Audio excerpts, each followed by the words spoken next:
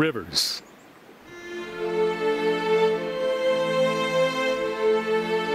We rely on them for so much.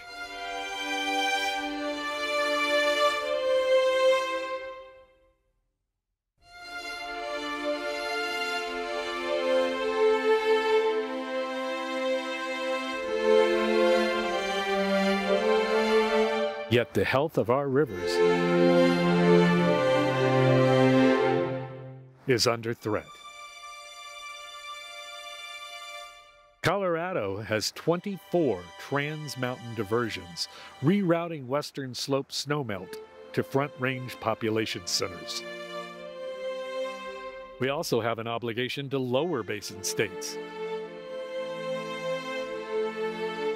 one we are struggling to meet. Colorado's population is projected to nearly double by the year 2050. Where will this water come from? Where the water is, Colorado's western slope, our home rivers. These are the big picture threats facing western slope watersheds, and the Roaring Fork is no exception. Rachel Richards, who was county commissioner at the time, had the idea of the county needing to develop a program to protect healthy rivers, that we couldn't sit back and depend on others to look out for our interests. Pitkin County is the largest contributor to the Colorado River before it hits the Gunnison. Our watershed as a whole, both the Roaring Fork and the Frying Pan, are about 38–39% diverted currently, and there are existing water rights out there should they be perfected to take another 20% of our flows. The Front Range is powerful with population, they're powerful with the number of legislators that they have, and we're really in the bullseye. What would it be like in our valley to say we no longer have gold medal waters because the water temperatures are too high, because of climate change, and because of the dewatering? These are the issues that we need to be prepared to fight. As I began going to more regional and statewide meetings, I came back to my board and said, you know, guys, we're about to get rolled. We do not have the resources to fight this. In 2008, then Commissioner Richards spearheaded a ballot question asking voters to create and fund a program dedicated to safeguarding water quality and quantity in the Roaring Fork watershed. 62% of voters agreed, authorizing a perpetual 0.1% sales tax. During a recession, I mean, money's tight. Who wants to vote to have yourself taxed, right? I do think that the awareness had already been raised by the great environmental ethic in our community, the work of the Roaring Fork Conservancy and other environmental groups. I think that people were just very aware that, you know, you have to safeguard your assets, and that's what this was all about. Pitkin County's Healthy Rivers program was born, the first of its kind in Colorado. By 2010, the pioneering program was swimming in the deep end. You really can't do anything in the world of water without having a lawyer around and without having an engineer or a hydrologist around, and you need a handful of biologists to boot. Hard work that costs real money. The Healthy Rivers program made it possible for Pitkin County to fund this vital work, with the future of our beloved rivers hanging in the balance.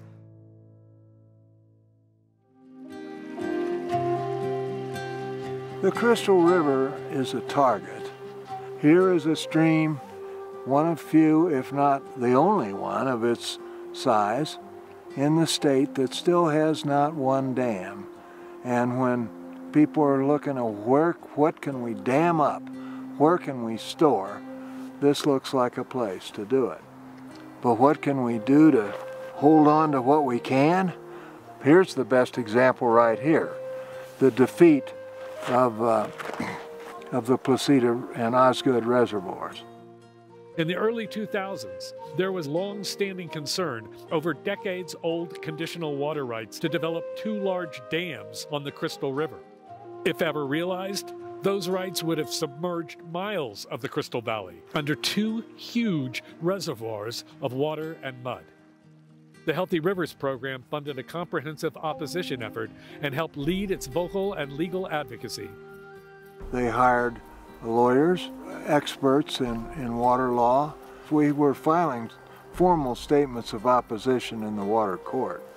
The owners of these rights began to fear they get an adverse ruling, so a compromise was reached where they agreed not to build the dams.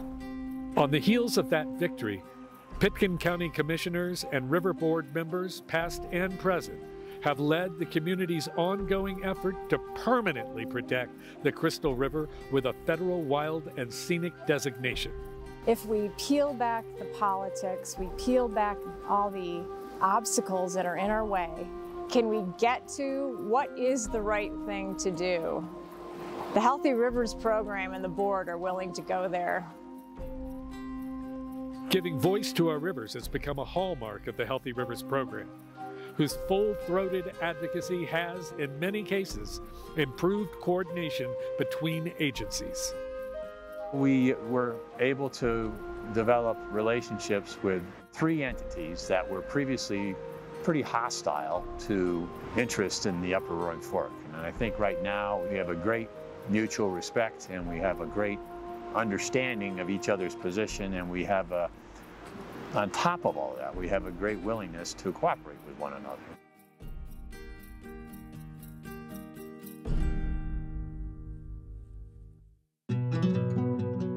Partnership has always been a pillar of the Healthy Rivers program's progress. Often, the best way to help our rivers is to write a check to the organization best positioned to do the work.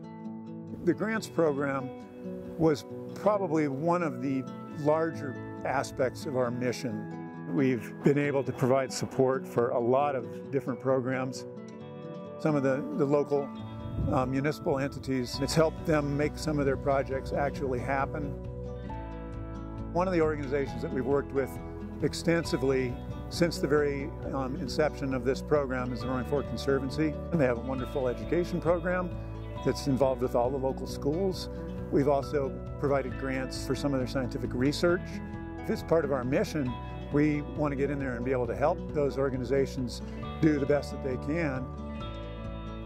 Over time, I think, it helped us learn, the board learn, and the program learn about, what people were thinking about out there and what were the big ideas. And it actually helped us come up with our own big ideas. In 2017, the program worked with Wild Rose Education to birth the first annual Healthy Rivers Youth Water Summit, a one-day conference where more than 80 students engaged with local leaders on water issues. Understanding water use, your community's water use, and having explored that with your peers, that will shape some very important water-related decisions in the future. The following year, the idea was expanded to include the Youth Water Leadership Program. Students that were particularly interested or maybe had more knowledge, have them become leaders and spend some time during the summer to really learn about some of the issues and help organize the Water Summit. That really gives them some great job skills and provides an opportunity to go in way more in depth into water issues. Studies. Gee, we've studied everything. We've got so much data, but so what? What does that do? Nothing if you don't do anything with it. Nowhere is the necessity of a robust funding source more evident than moving a river project from a paper study to real-world implementation. The Healthy Rivers Fund has allowed Pitkin County to do just that with the program's in-house river health enhancement projects. One such project realized a recreational in-channel diversion, or RISD, water right on the Roaring Fork River. RISDs protect a subset of in-stream flow from future water development by putting that water to use for recreation. In other words, for fun. To meet the fun requirement, Pitkin County built the Roaring Fork Whitewater Park in Basalt. The park's location was chosen to maximize the RISD's flow protection for the river. The frying pan with releases from Rudai augments the flow of the Roaring Fork, and so you don't really see stressed out conditions from a water quantity perspective below the pan, but you sure see them above. There's a particular one that was just crazy bad. And you could literally walk across the stream bed and keep your feet dry, right where the Risset is now. And this location was immediately above the frying pan. So it was a spot that if we could call water to this location, we could benefit it all the way to the frying pan confluence. Pitkin County laid the legal groundwork for the Risset in 2010, completed the Whitewater Park in 2016, and received the water rights absolute decree in 2020. Entities from around the state and the West are going to be trying to get any of that available water. It's nice to know that we've got a little chunk of it that will help to ensure peak stream flows and, as a side benefit, provide some recreation. It's pretty awesome to go down there and see people of all ages enjoying the site. There's kayakers, there's boogie boarders, there's people going through on their inflatables. In the late summer, there's no better place to take a dip in the nice, clean, cool waters of the Roaring Fork. Preventing future water grabs is one thing. Reclaiming water that's already spoken for is something entirely different. Often the work of the Healthy Rivers and Streams Board is behind the scenes. We had a lengthy lawsuit, settlements, and even fighting at the state legislature over our ability to hold the Front Range water providers accountable for changing their use from agriculture to municipal without ever going to water court.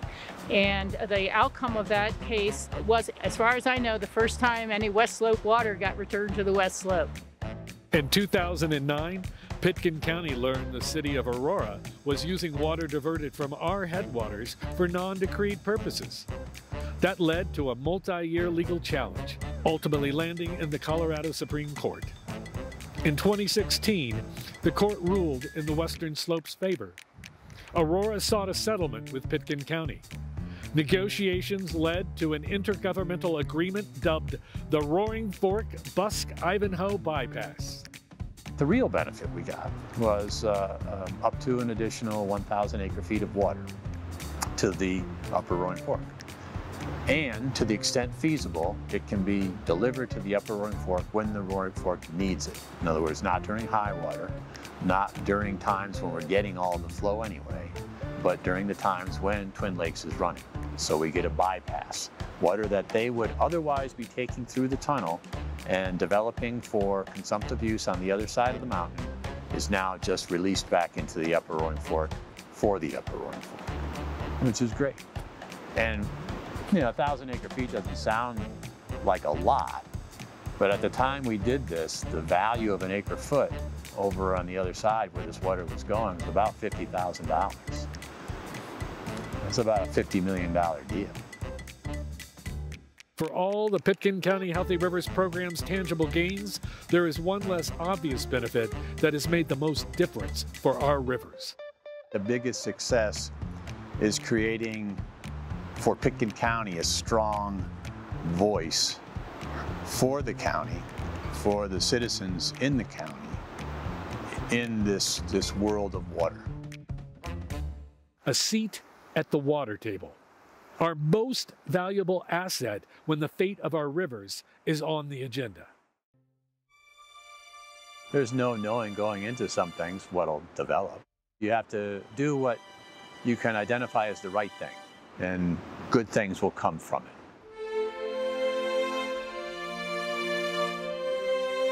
10 years is but the blink of an eye in water time. We have celebrated many gains.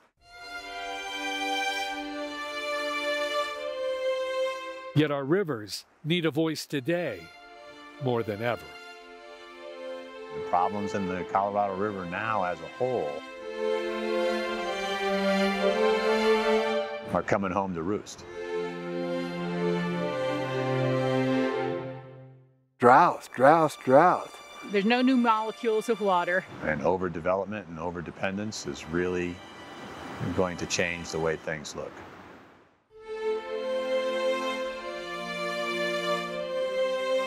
Hopefully we've planted a seed.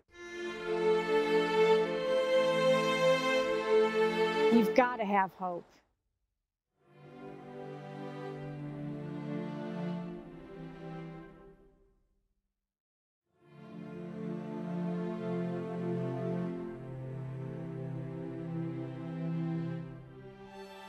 Whether it's people who worked on that campaign 10 years ago or donated to it or helped with the ads or wrote a letter, it's paying off for us all every day. And I just really feel grateful and thank them.